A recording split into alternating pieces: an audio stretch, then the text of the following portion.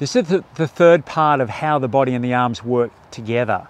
So if you haven't had a look at the first couple of reels, go back, go part 1, do the exercise in that, and part 2 the same. Now in part 3, if we do the same as before, but this time with the club being introduced, you can see the club's moving around my wrists.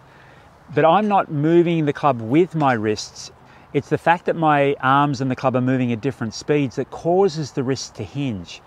So now if we look at the movement, pressure's going to my back foot, pressure moves to the front, body follows, arms follow my body, and the club comes through last. So I'm not getting that movement out of order.